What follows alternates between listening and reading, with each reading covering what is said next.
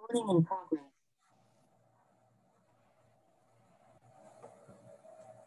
All right, hello, welcome everyone. We are going to get started in just a moment. We've got a couple more folks drifting in, so we'll give them a minute or two, and then we'll get started.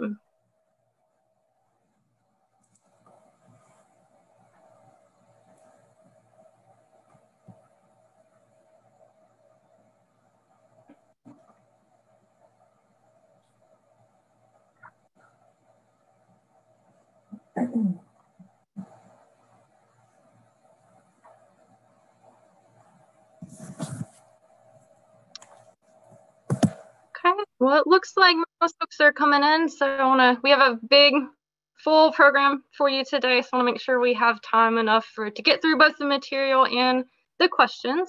So we'll go ahead and get started. Just so you all know, for your own benefit and for the benefit of your colleagues who couldn't be here today, the session is recorded, and we'll be making the recording and slides available at a later date once that's all been posted. So thank you again. Good afternoon, everyone. Welcome to our Implementing Reparative Description for Indigenous Collections webinar, brought to you today by the Native American Archives section of the Society of American Archivists.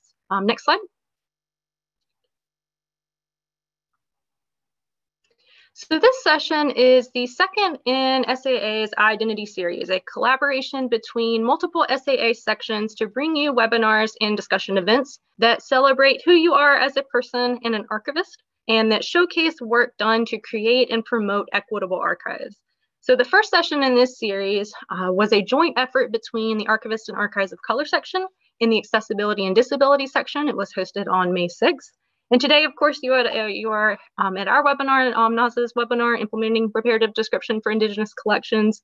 Additional sessions in this series are being planned for the summer, so please stay tuned.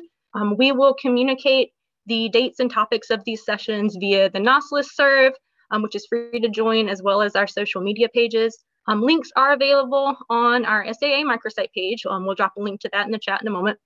And the series coordinators will also be cross-posting announcements on other SAA listservs and listservs on external organizations listservs and communication outlets. So we'll do our best to get the word out to you as we have it.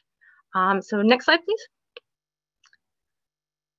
So in today's session, we will, oops, let's go back one. Yeah, there we go. So in today's session, we will cover a couple different topics. So first, we will define key concepts that including reparative description work, decolonization, and indigenization. We will also discuss the importance of this work as well as its limitations. We will then explore how two specific groups are approaching reparative description work and contextualize this work within broader conversations happening inside and outside of the archives field. We'll provide a list of additional resources that you can use to learn more. And we will, of course, have a Q&A at the end, so please add your questions to the chat, and we'll get to as many as we can in the time that we have. If you would prefer to submit your questions anonymously, we have a Google Doc that you can add your questions to that too, so that's totally fine. We'll drop that link into the chat now as well. Next slide. So before we go any further, we definitely want to introduce our speakers. So I am Rose Buchanan. I am the NAAS chair this year, and I'm a reference archivist at the National Archives in Washington, D.C. I'm coming to you today from Piscataway and Nacotchtank Traditional Territory in Maryland. So Selena. Good morning from Alaska. I'm Selena Ortega-Chalero. I'm the NAAS Steering Committee member and the Museum Specialist for Chicxulub Village Traditional Council. Sistona Nene Gesna El Izda. I live and work on Matanuska Riverland, traditional homelands of the Atna and Dena'ina Dene.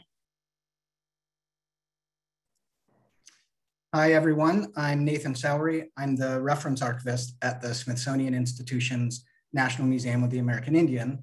And I, like Rose, am also coming to you from Washington, D.C. area, the traditional territory of the Piscataway and the Nacotchtank.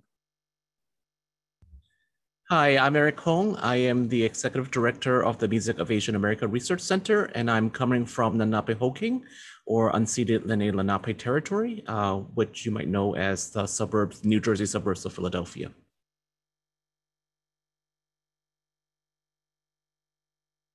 I guess I should say next slide, please.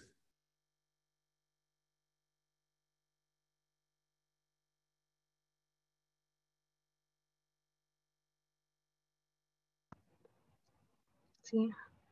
Oh. Monique, you might be muted.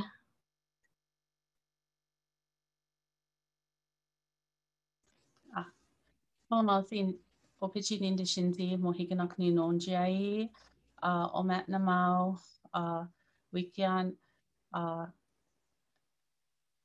Omat Namel, Daloka. So hello, my name is Monique Tyndall. I'm the tribal archivist for the Menominee Indian Tribe of Wisconsin, and I am a member of the Stockbridge Munsee Band of Mohican Indians, and I live on the traditional land of the Menominee, and I work for the Menominee people. Hi, everyone. My name is Rachel Menyak. I am a steering committee member of the Native American Archive section, and I am the processing archivist at the National Museum of the American Indian, Smithsonian Institution. And I am also coming to you from the traditional territory of the Piscataway and Nacotchtank peoples in Silver Spring, Maryland. Hi, everyone. I'm Diana Marsh. I'm an assistant professor of archives and digital curation at the University of Maryland's College of Information Studies, or iSchool. I'm also vice chair of the Native American Archives section sponsoring today. And I am also, like my NARA and Smithsonian colleagues, beaming into you from the traditional territory of the Piscataway and Nacotchtank and their indigenous kin and neighbors.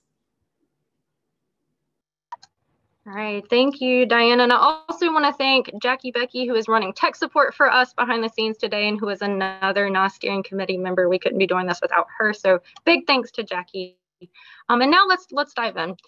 So when we were discussing how we wanted to approach this conversation, one of the things that we thought was really important to do was first define what we meant by reparative description, because there can be many different understandings of what this work is.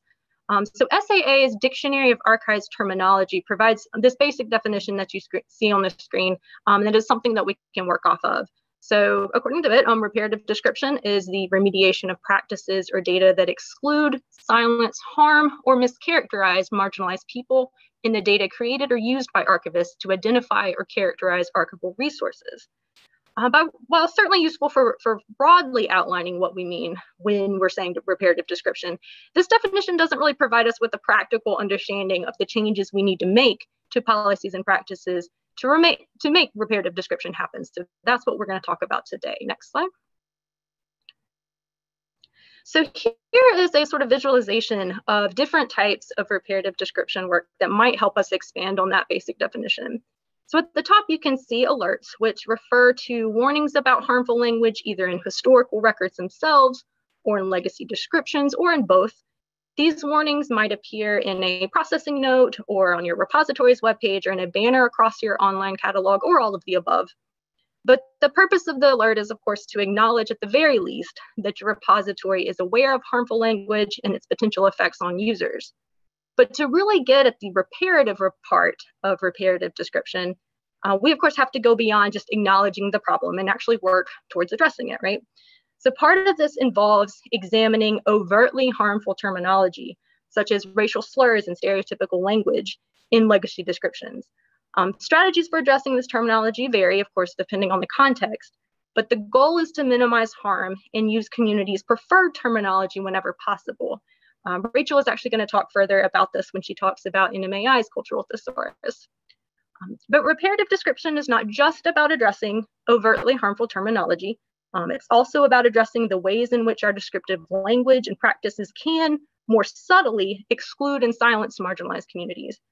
So this involves considering the larger context in which we describe collections, like which ones we're devoting resources to describing at all, and whose voices and experiences those collections represent. And it's working to identify and elevate collections related to marginalized communities that have previously been underdescribed and therefore effectively hidden. So Monique will talk about specific examples of liberating cultural knowledge from non-Indigenous archives and some of the work that she's done.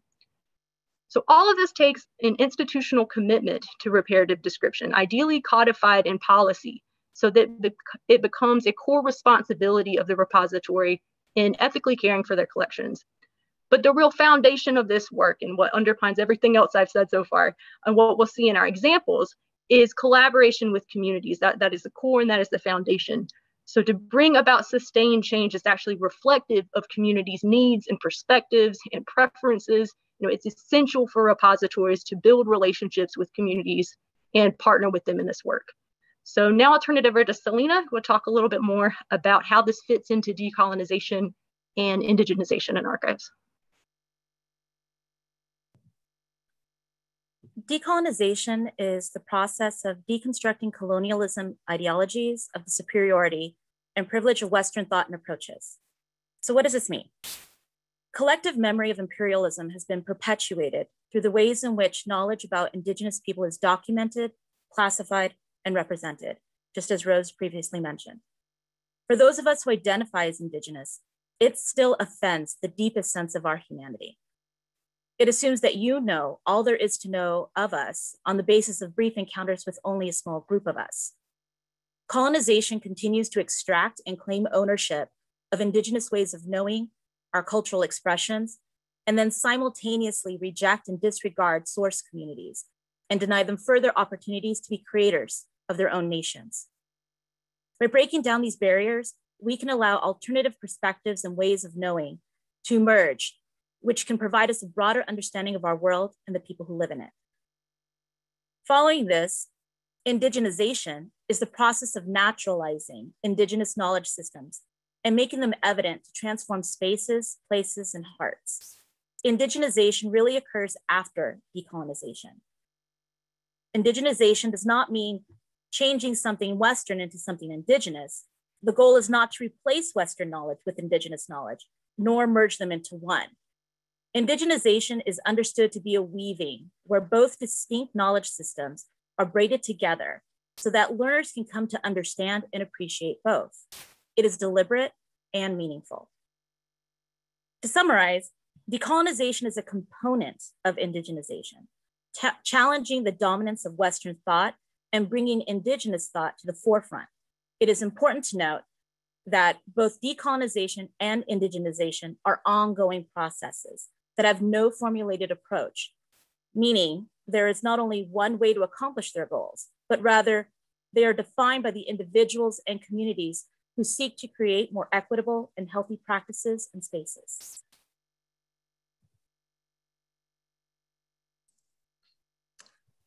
Thank you, Selena.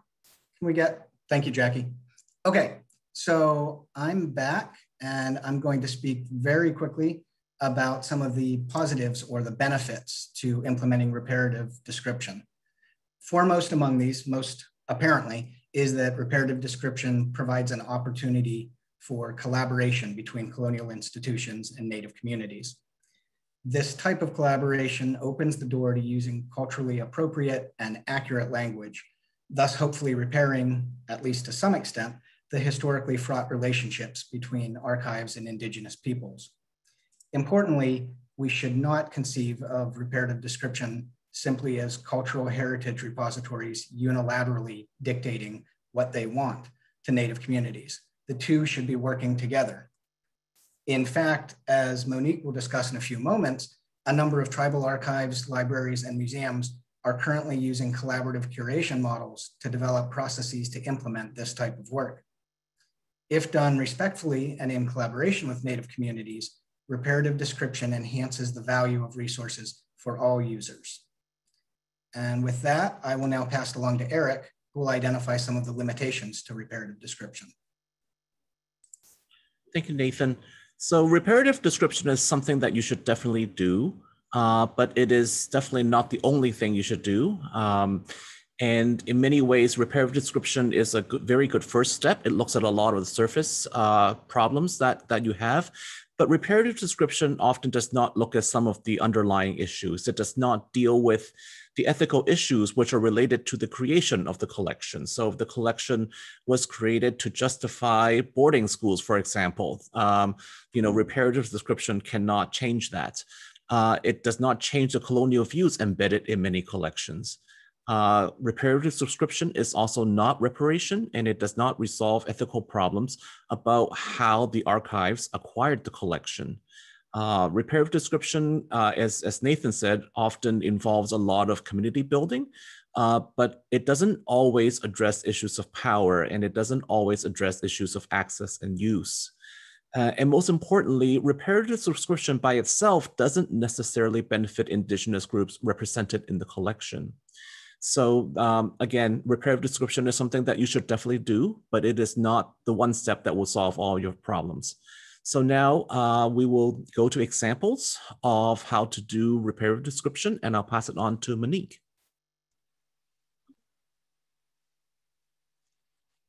So some of the reparative description work that has been happening at the Menominee Tribal Archives first started when I was accepted into the 2019-2020 Tribal Digital Stewardship Cohort Program, which was an IMLS-funded project facilitated by the Center for Digital Scholarship and Curation at Washington State University in Pullman.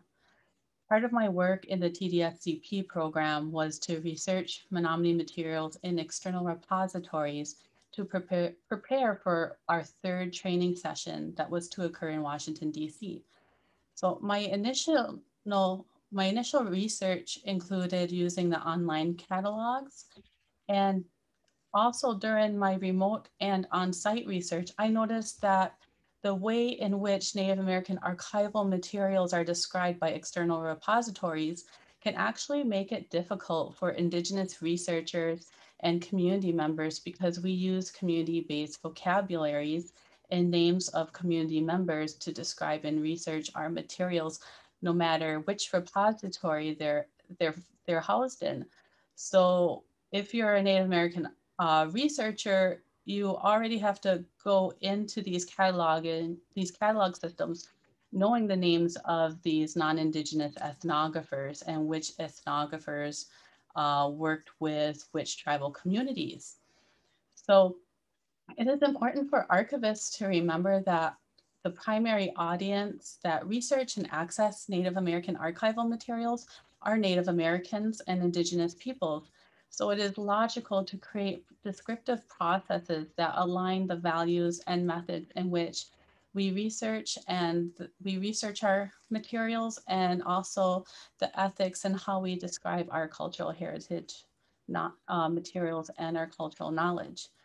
So one way that the descriptions could be improved is to list the names of Indigenous people at the collection level, because Indigenous researchers are looking for those names of prominent language speakers, of leaders, and family members. So actually finding a way to list their names will actually improve access. So after my initial research, I had reached out to the NAA archives to request a full finding aid in preparation for when I would actually go to DC.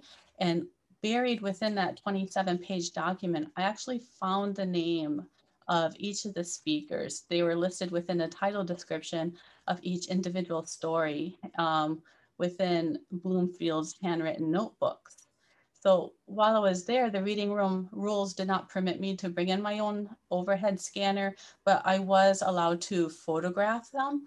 So because these stories, they're unpublished, they don't have any translations by Bloomfield, I immediately knew that this was a valuable resource to our Menominee language speakers, and that with our Mukadu practice site, I could get these stories into the hands of the speakers faster and create descriptions for the materials that reflected the values of Menominee peoples.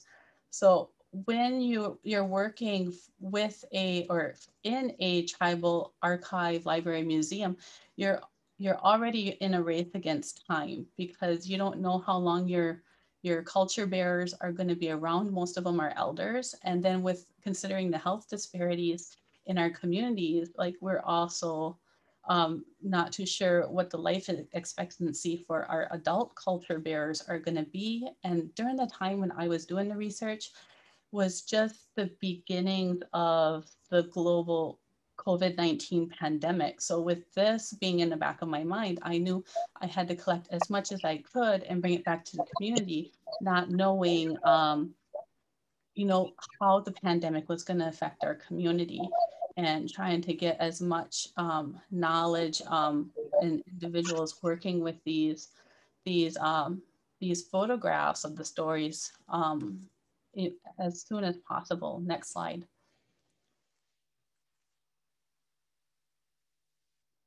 So in the spring of this year, I have a partnership with the Tribal Libraries, Archives, and Museums course taught at the University of Wisconsin-Madison School for Library and Information Science.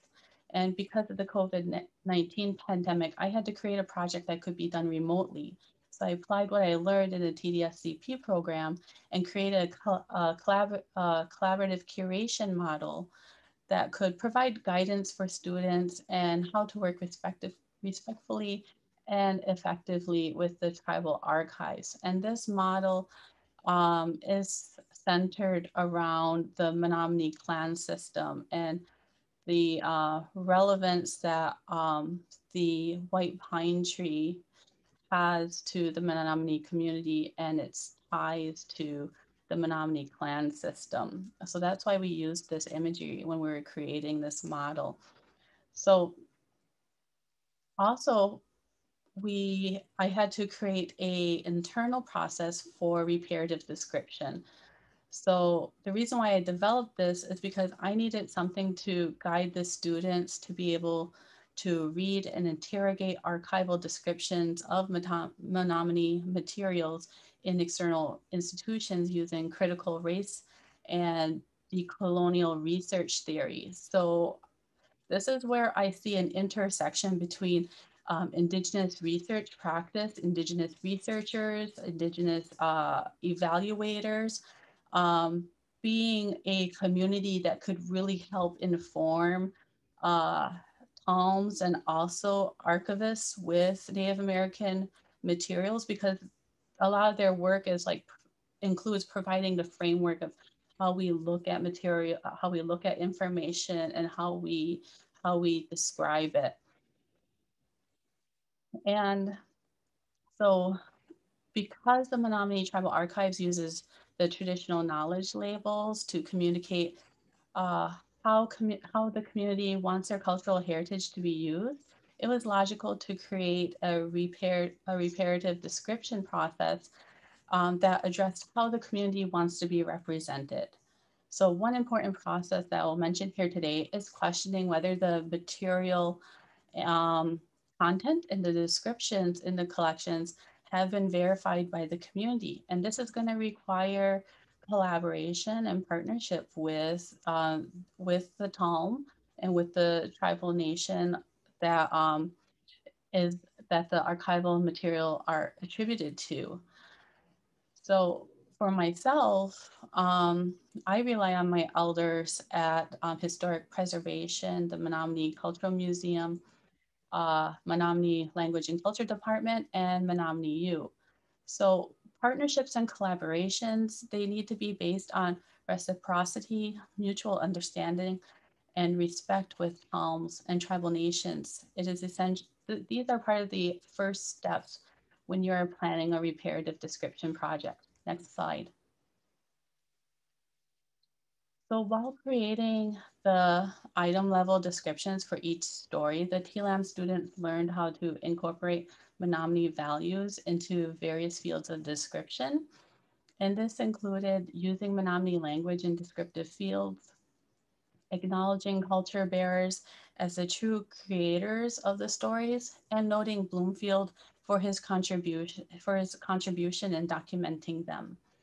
And we also feel that it's important to acknowledge the rights of the Menominee people over their own cultural heritage material. So this project has met the next phase where the tribal archives will be creating people files. And by tribal archives, I mean myself, because I am a lone ranger. So I'm creating those people files in Mukurtu and collaborating with language speakers to incorporate translations and cultural narratives. So towards the end of the project, that included the TLAM students, a photograph of John and Joseph Satterley was found while I was processing a donation from the Martha Elizabeth Curtis family. So to find a photograph of the speakers by chance was humbling because it is a reminder. And especially for non-Indigenous archivists who do not work within a tribal community, it is important to remember that Indigenous and Native American archival materials are not about the ethnographers who completed the documentation or the institutions that collected them. It is about the individuals who allowed their knowledge to be written, recorded, and photographed in hopes that it would be treated with respect and will one day come back to their descendants. They did this despite the imposition of federal Indian assimilation laws, and they were the resistors of their day. And for cultural heritage professionals, they are our heroes. And for Native sovereign nations, they are the national treasures. But most importantly, they are the great-grandparents, the uncles, and the aunties of people today. Next slide.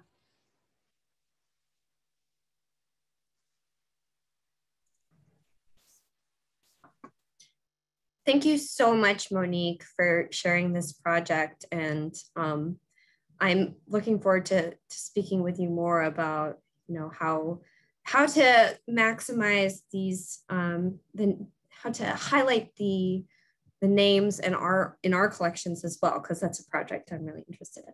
So jumping ahead to our example number 2, the National Museum of the American Indian Culture Thesaurus. My name is Rachel Menyak. I have been the processing archivist at NMAI since 2010, and I'm going to be giving you a little bit of the background and development of the Culture Thesaurus, its implementation in the Archive Center, and then on a very recent merge project with the National Anthropological Archives. So to begin, I thought it was really important to talk about how doing this work, doing reparative description work, really does need to be implemented at a higher level. It needs to be part of the policy that you do. So I thought I would share this very small snippet from NMAI's recently updated collection management policy. And it reads, and I'm going to do that thing where I'm just going to read off the slide. The NMAI and its policies, including this collections management policy, address responsible and ethical stewardship of Native collections in collaboration and partnership with Native and Indigenous peoples, while also considering the Smithsonian's mandate for the diffusion of knowledge, widely accepted standards of museum practice, and the professional ethics of staff members who carry out NMAI's mission. Overall, NMAI works in concert with all interested parties to arrive at stewardship solutions that privilege Native values and perspectives. And a really important part of privileging Native values and perspectives is how we describe these collections, how we steward these collections through description and access. Next slide, please. So one of the ways NMAI has been tackling this for a very long time, well, not, I guess in the history of museums, not a very long time, but since 2006, the NMAI collections and photograph archives have been using EMU, which is NMAI's collections management system. It was implemented in 2006. And when EMU was implemented, it was decided that the thesaurus module would be implemented to organize culture terms hierarchically. In addition to providing controlled terminology, which was desperately needed at the time, the thesaurus model allowed misspellings and non-preferred terms to be designated as invalid. And the thesaurus would automatically replace derogatory misspelled culture names with appropriate and valid terms. And these terms were created in consultation with Native communities. And a really important thing to note about the Culture Thesaurus, and I'll emphasize it as we go along, they were created around NMAI's collection, so that it is not an exhaustive thesaurus. It's not representative of every single community in the Americas. It's representative of NMAI's collections. And the culture terms in EMU in the collections database are used for culture of manufacture, who created the object, the materials, the culture of use, who used it, culture of subject, so who is represented in photographs, for instance, and then they're also linked to party or person records. And in such cases as where legal names of tribes, such as the Choctaw Nation of Oklahoma, are used to identify artists and individuals, where tribal nations have stipulated that only enrolled tribal members are entitled to be identified by that tribal name. So things like these stipulations are, discussed at a sovereign to sovereign level, and these are very important to the NMAI. Next slide, please. So here's just a little example of a table of some terms, so you can see how they are created hierarchically. We have 6 levels, levels 4 through 6, privileged use of self-designated culture terms. You'll see levels 1 through 3 are more geographically related, and you would be able to do a search in EMU, under plains and find all of the terms that are underneath of it, or you could search more specifically for, Lakota or Hunkpapa Lakota, or even within Standing Rock, and find those materials. You'll also see that there is a table section for invalid synonyms. So if you happen to search for that synonym, you would find the preferred term. And we also do have room for language information in the thesaurus. Next slide, please. And I did want to I want to mention that EMU is a relational database, so these terms are able to be linked to one another, which is going to be important information to remember as I move into talking about archive space. So the Archive Center, which is a part of NMAI's collections, was originally divided into 3 different collections: the paper archives, the photo archives, and the media archives.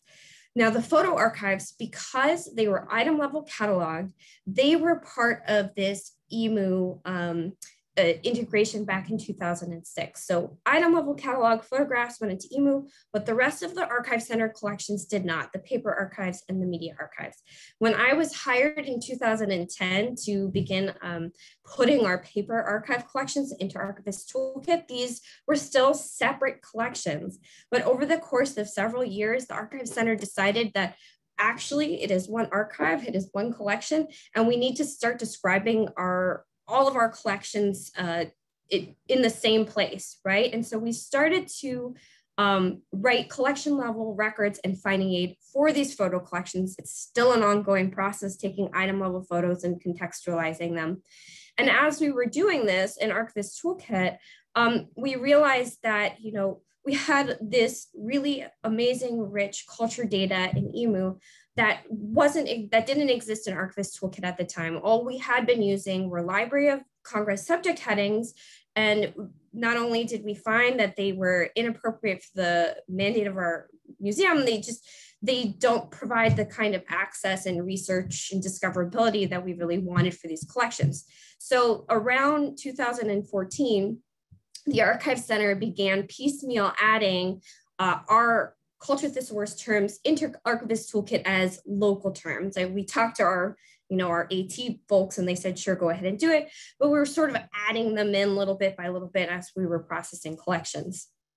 We'll fast forward a few years to 2017, the Smithsonian as a whole migrates over to archive space. And when we do this, we begin to have conversations with our archive space person, Nancy Kennedy, about can we ingest the whole culture thesaurus from EMU into archive space? The short answer is yes, we can do it. There are a few things we want to do first. One of them is we wanted to apply for a Library of Congress subject source code, which we did in May of 2020. We applied for a source code, which we received, and there is a link to the, if you don't know where to find the LOC source codes, there's a whole list of them. Ours is NMAICT.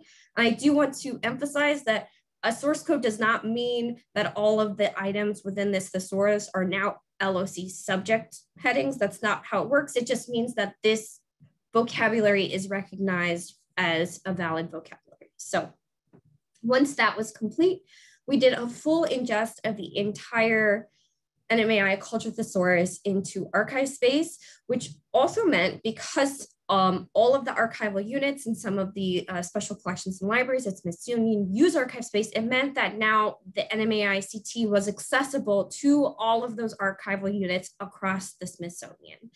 There are some limitations. Next slide, please. In archive space. So this is what a culture term looks like in archive space. And right now we do include a scope note, which shows the hierarchy. You know, from that table you saw a few slides ago, there were those 6 levels. Well, we've sort of flattened the hierarchy into a scope note so that at least if you search, you know, Northern Plains, you would still be able to find all the information, but A-space is not relational in the same way that EMU is. So the terms aren't linked in the same way. There is no used for field. So one of the things I mentioned talking about EMU is the invalid field would show up with your preferred term. We don't have that in archive space right now. And we don't have the additional language notes. And of course, the greatest limitation right now is that the systems don't talk to one another. So any updates being made to EMU need to be manually updated in archive space, which is something we're working on so that I don't constantly have to make updates. Yeah. Despite these limitations, the thesaurus greatly improves discoverability and searchability in our collections. And not only are we making it easier for researchers and particularly Native and Indigenous research members to locate their materials at NMAI, by having it at the Smithsonian, we're making it easier for folks to locate materials across units at the Smithsonian. Next slide, please. I just wanted to show sort of how we use an archive space. So we will often tag culture terms at the collection level. So for instance, in this Frank Speck collection, there are many culture terms at the collection level. We'll do it at series and subseries levels. And in some cases, when we have item level cataloging in a collection, we will also include culture terms at the item level. Next slide, please. So once the whole thesaurus was in archive space, folks at the National Anthropological Archives, which are part of the Smithsonian, part of the Natural History Museum, reached out to us and we had a long conversation, and they were very interested in merging some of their outdated terms into NMAI CT's preferred terminology. Next slide, please. So this was a fairly large undertaking. We began in November of 2020. We ended in January of 2021. And by ended, I mean we finished phase 1 because there's still quite a lot of work to do. I worked with Daisy Ninjoku at the National Anthropological Archives with Nick Hamilton, who was Archive Center intern, and we worked with folks in our OCIO department over 7 work days to go through alphabetically all the culture terms using Open Refine, research which ones matched up, and we were able to merge 1,620 headings into 465 preferred terms. And I don't need to read all the numbers here, but we updated, almost 2,500 finding aids that are now available through Collection Search Center, which is the Smithsonian's overall collection search database, and through the SOVA, which is Smithsonian Online Virtual Archive. So it was a really massive undertaking, but greatly rewarding that the work was able to, part 1 of the work was complete. There's, like I mentioned, there's a lot of work to do. The NAA has numerous collections that encompass communities that the NMAI does not have terms for, because as I mentioned earlier, our thesaurus right now only encompasses terms from collections that the NMAI has. Next slide, please. So where do we go from here? As always, we are continuously, the thesaurus is continuously being updated based on requests from tribal communities, changes in legal names of tribes, refinement on archaeological interpretations. And so it's a work in progress. And so finding ways to make that accessible to not just folks in the Smithsonian, but outside of the Smithsonian really means that we need to find an online home. So I know that's going to be the first question. Where can I find this thesaurus? Well, currently it doesn't have a home online, which we're really working on getting soon. So right now, if you want access to the thesaurus, which you can have, you would need to contact us and we would send you a CSV file, which is, a giant Excel with all of the terms. And that, of course, can't be updated over time. So we are working on that. We're reaching out to other Smithsonian units for similar merge projects. And we're, presenting on the thesaurus. I also want to mention that, NMAI is not the only, we're not the only place doing this kind of work. In your resources that I think Diana is going to be talking about shortly, there are some other wonderful examples of thesauri being created by tribal archives, by other museums. And with that being said, I'm gonna say next slide, please. Thank you so much, Monique and Rachel, for those wonderful examples from the community perspective and from the institutional perspective. In concluding this presentation, we wanted to acknowledge that reparative description, as Rachel just mentioned, is part of a lot of broader global movements, broader initiatives, broader work going on, both in and beyond the archives field. So first, that it's an ethical practice that stems from wider, for instance, repatriation movements and policies, and we've linked a number of examples of some of those documents here. It's part of broader movements in Indigenous sovereignty, Black Lives Matter, efforts in language revitalization, and of course, community archiving and participatory archiving movements. Next slide. And if you want to learn more about reparative description more broadly and other approaches to reparative description in different community and institutional contexts, we've listed some resources. And as Rose mentioned in the chat, we'll be posting both this recorded presentation and these slides, so folks have access to all of these links. And we especially want to call out the anti-racist description resources from the Archives for Black Lives in Philadelphia. But all of these are really wonderful, really powerful documents and very implementable policy documents that you can use in your own context. Next slide. Specifically for working in reparative description with Native, First Nations, and Indigenous collections, there are lots of emerging texts and projects, thesauri, copyright resources, lots of different resources for thinking through responsible naming and community-based subject headings and terminologies, best practices. So we've done our best to compile some of those resources here and some really good examples of those efforts, many of which include thesauri of the kind that Rachel was just discussing. Next slide.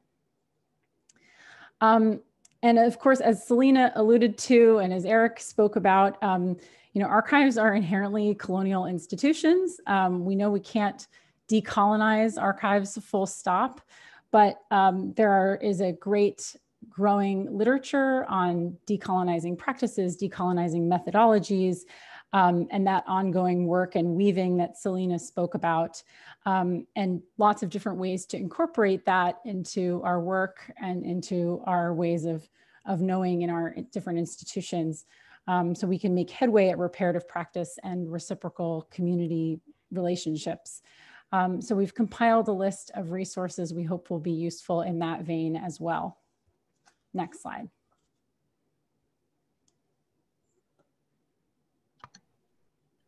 All right, so thank you everyone. Thank you all of our presenters. We will dive into questions now. Just as a reminder, you can drop your questions in the chat or add them to the anonymous Google Doc. I know we've got some activity in both the chat and the doc right now. So we will get to as many questions as we can.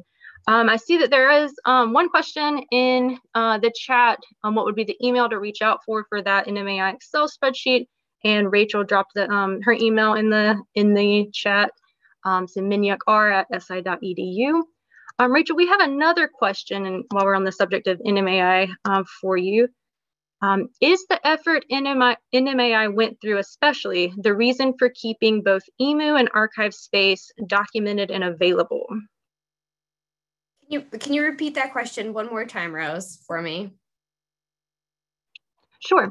Is the effort NMAI went through especially the reason for keeping both EMU and archive space documented and available? And if you need more context, maybe we can ask the person who wrote that question to add a little bit more into the Google Doc, and we can come back to it. Yeah, so there, in terms of documentation, we do have documentation into the creation of the culture thesaurus in relation to emu. It is something that we provide to folks who are interested, especially whenever we send, if someone asks for the thesaurus, we'll send the thesaurus along with the background documentation on how and why it was created. So we're happy to provide that to anyone. In terms of archive space and the documenting the process, it hasn't, since it's so recent, nothing's really been written up about it. This presentation today is sort of the first time we've really even discussed it. So I don't really have anything that sort of lays out how what's been done. Interesting, but the decision-making process. Yeah, for the decision-making process for implementing it into archive space was just, we wanted to be, the Archive Center wanted to emphasize that we, for a long time, had been seen as separate from collections, that archives and collections were not on the same level. And by implementing a lot of the same standards and terminology, I think it really helped to, not just for the staff, but for everyone else to look at archives as part of NMAI's collections, and that it's just as important to describe archival materials, as ethically and with as much care as object collections. So at least for me, that was one of the reasons we really pushed to make this change in archives, because I think oftentimes it's sort of, archives are seen as secondary to collections in the museum world. And we've been really trying to change that perspective a lot at the museum. I don't know if that answers your question at all either. Thank you, Rachel. And we will, before we end, include our contact information if you all think of additional questions and you want to follow up with us. So don't worry, the conversation can continue. We have a few questions about Library of Congress subject headings, so I'll jump to them. This will be just open, of course, to anyone, any of our presenters. So the first question, as far as LCSH, Library of Congress subject heading, goes, is, quote, Native Americans preferred over, quote, Indians of North America in similar subject headings? Yes, out of the two, I would definitely go with Native Americans because we're not from India. I would have to second that with Monique, but I can also say too, every tribal community is completely different and some prefer certain terminology over others. So I would say in regards to your collections at your institutions, you might want to contact the Indigenous group that your collections represent and get feedback from them to see how they like to be identified.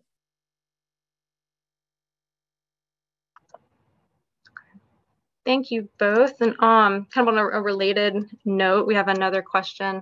What is the impact on general discoverability of using custom authorities as opposed to, say, LC, Library of Congress subject headings that may not be the preferred term?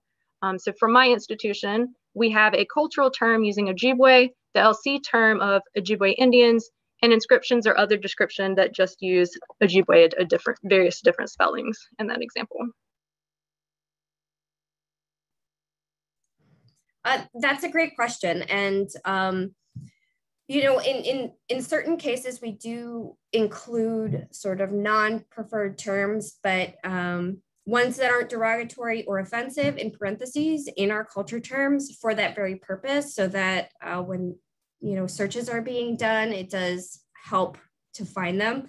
But I also want to emphasize that in a lot of our database systems, the culture terms, any subject heading, any name heading, any of those sort of search terms are just secondary to what you're actually describing in the finding aid. At least that's how it works in our collection search database. It's doing keyword searching across the entire collection record, across the entire finding aid. So all those search terms are really great for narrowing your search in a large database setting.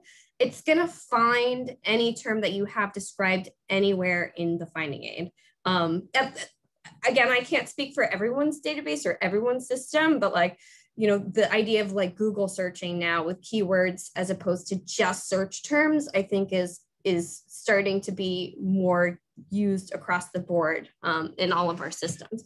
So yes, it is important for discoverability and research to have, you know, some of the terms that had been previously used, but privileging them in certain places versus others. That's, you know, that's where for us using appropriate terminology is being privileged in that subject heading. I don't know if that makes sense or answers your question. Thank you, Rachel. I thought that was nice and detailed.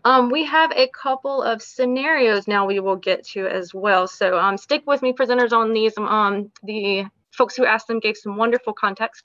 So the first one, I work in a state archives and I'm going to be processing, quote, the Indian papers, end quote. These papers are about all tribes in the state and are mostly about removing or fighting, quote, the savages, yikes. I don't know the best way to refer to these indigenous people. It's not really feasible to refer to each tribe as there are many tribes. There's actually a book called, quote, The Indian Papers from the 1960s that works as an index for these papers. I can't change the name of the book, but I'm hoping to use some better language in the finding aid. These papers are mostly from the mid to late 19th century.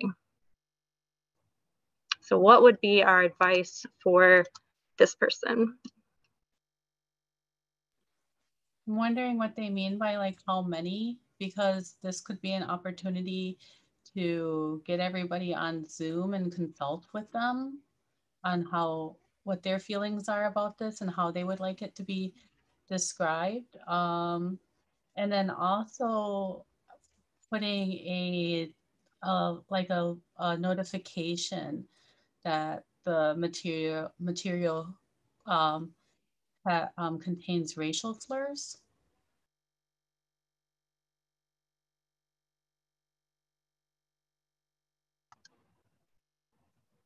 Any other thoughts from our presenters? I'll just chime in that I think starting small is okay too.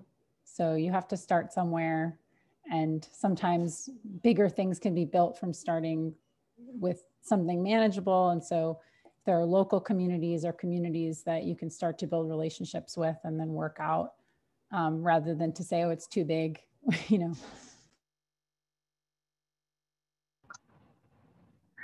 Thanks, Monique. Thanks, Diana. We have another scenario. So again, presenters, stick with me. We recently accessioned a small set of reports from an archaeological survey that was done during the 1930s. Some archaeologists dug up, photographed, and tracked information and geolocation information about our local indigenous communities' burial grounds and sacred sites. The geo coordinates could be incredibly important for local indigenous groups to know about the locations of their sacred and burial sites. Today, these communities are dispersed, not federally recognized, and it's unclear how we might address this collection and its needs.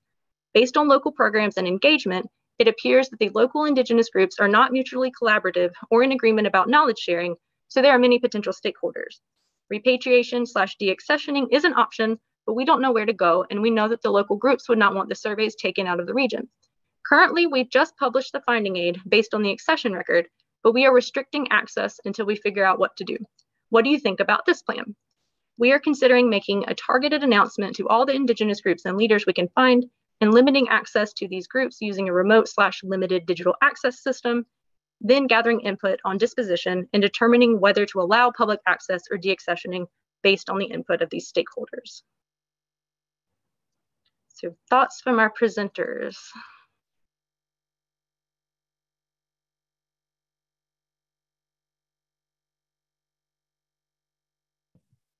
They're not giving us easy questions, are they? I definitely think consultation is a good step, and that's kind of what you're describing. I think you should also, I caution you in when you say about they're not all federally recognized. Federal recognition is a colonized construct, and for some tribes, it's been a huge barrier to getting access because they are not federally recognized. It does not mean that they are not an organized community, and it does not mean that they do not have their own and are not allowed to empower themselves by exerting their sovereignty. So I would say you should leave that federal recognition at the door when you're consulting and working with tribes. And I definitely think expressing that you acknowledge that there should be some limitations in access is a good step because it shows that you recognize that. Gosh, I don't know, Monique, what do you think? This would be a great conversation for our group. Yes, definitely. And I agree with Selena as well. And so I know like with geolocation, you want to be really careful with that and just limit those geolocations to each individual tribal community. Now, say if multiple tribal communities share cultural affiliation with a single site, that's something where all of them are going to have to consult with one another, and they have to come to an agreement what they want to decide on as far as like, do they want the geolocations? Do they want those to be accessed just in the finding aid that has access for them? Do they want shared access if it's a site that has shared cultural affiliation, like shared access to those geolocations? So that's sort of like, I could foresee there being like different tiers of consultation where it's like consultation between tribal communities and the institution, and then consultation between tribal communities.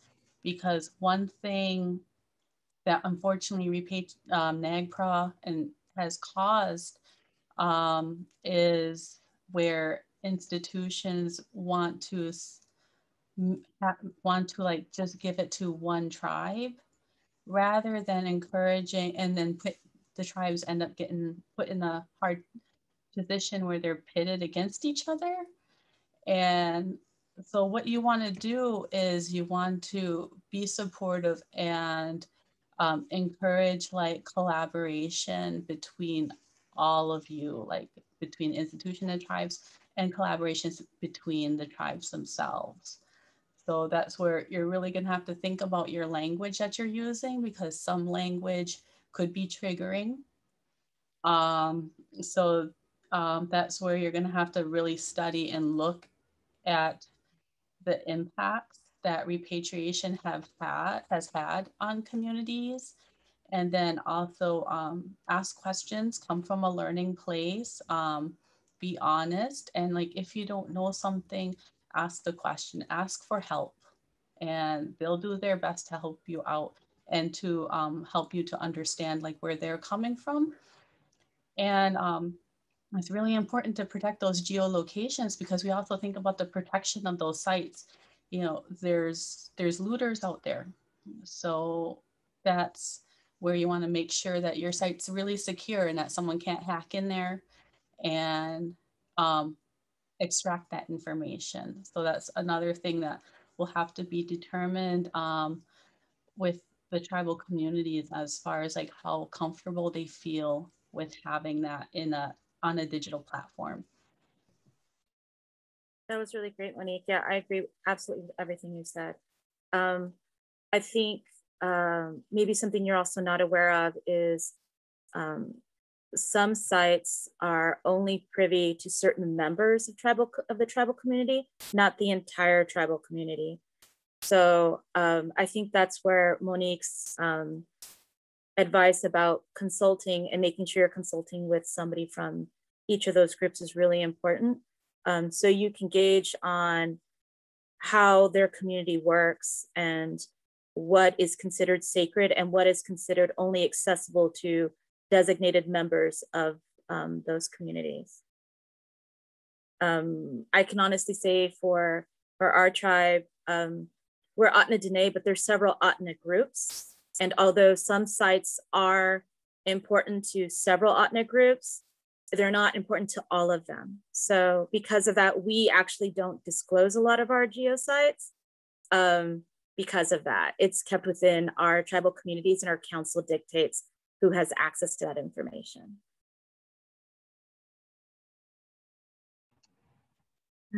Thank you, Selena. Thank you, Monique. That was a complicated question, and you all, I think, gave some really great advice. So we're getting a lot of kudos in the chat to you all. So thank you for your great work. And we are at time right now at 5. But if folks are willing to stick with us, we only have a few more questions that I think we can go ahead and answer. And again, if you've got to go, totally understand. We'll get the recording out.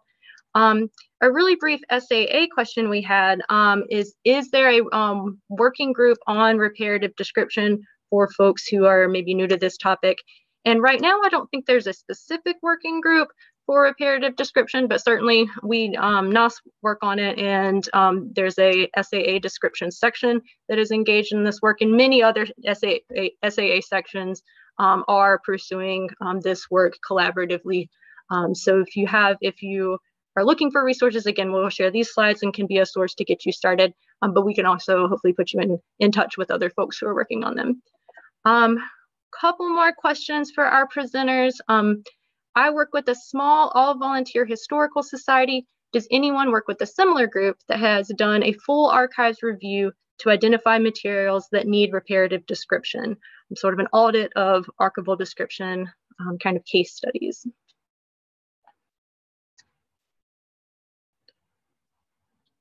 Or would have resources supporting that.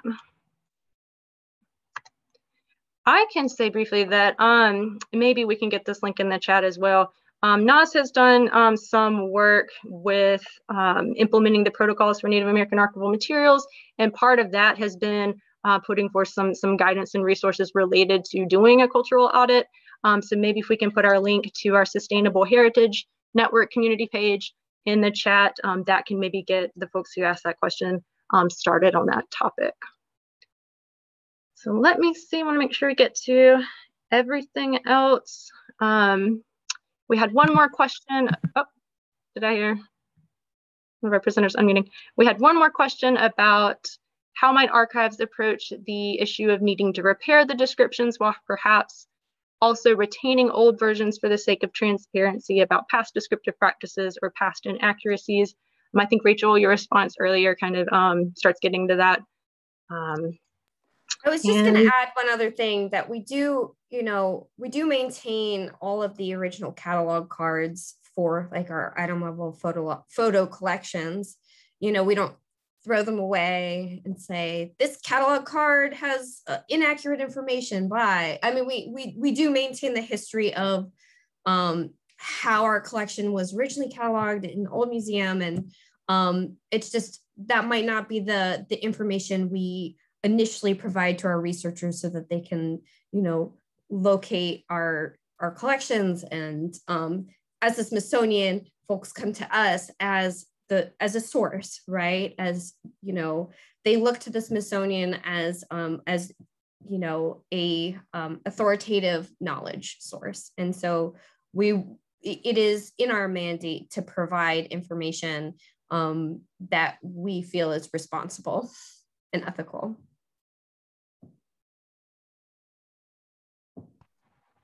All right, well, thank you. And Rachel, and with that, I think that we've gotten to all of our questions. Again, presenters, we're getting a lot of kudos, so great job to you all. Jackie, if we can go to the next slide, you'll see our contact information. If you all have specific questions for us, you are welcome to reach out to any of us. Our main NAAS email address, nativearcsaa@gmail.com, is also there. So thank you all for spending this time with us. We are so glad you joined us, and we hope to continue connecting with you about this work. Thanks.